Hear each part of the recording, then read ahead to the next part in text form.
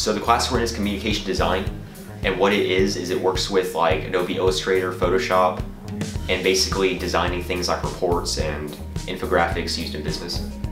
I took this class because I'm actually majoring in computer science, and I'm going to minor in business and marketing, and so this kind of helps me with both of those because I get to learn more about computers, and I also get a ton of helpful things I can use in business.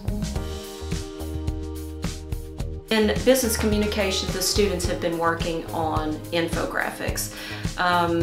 They have to, in order to do those infographics, they've had to pull together their ability to write, their ability to design, and in the tuning protocol that they did today, what they're doing is they're presenting their works in progress to each other so that they can reinforce the things that they've done well and that they can offer suggestions to each other. They learn how to take critiques, they learn how to offer critiques, so it addresses the oral communication too. I do think that exposure to the industry software is hugely important. They are using InDesign and Illustrator and Photoshop in order to produce these things, and then when they go into the world of work, they're not faced with this complicated software, that they're not familiar with.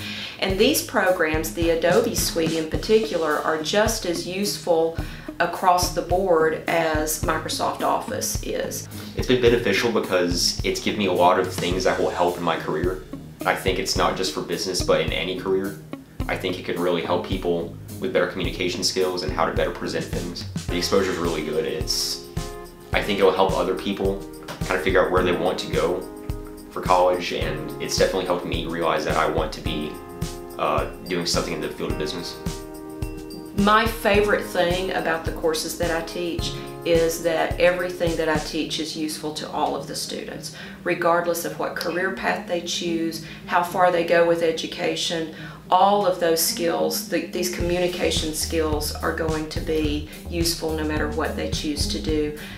The design skills, even if they don't go into advertising or marketing or digital media or anything like that, just the ability to look at something and evaluate how it's presented is going to make them look better when they create things for whatever their occupation is going to be.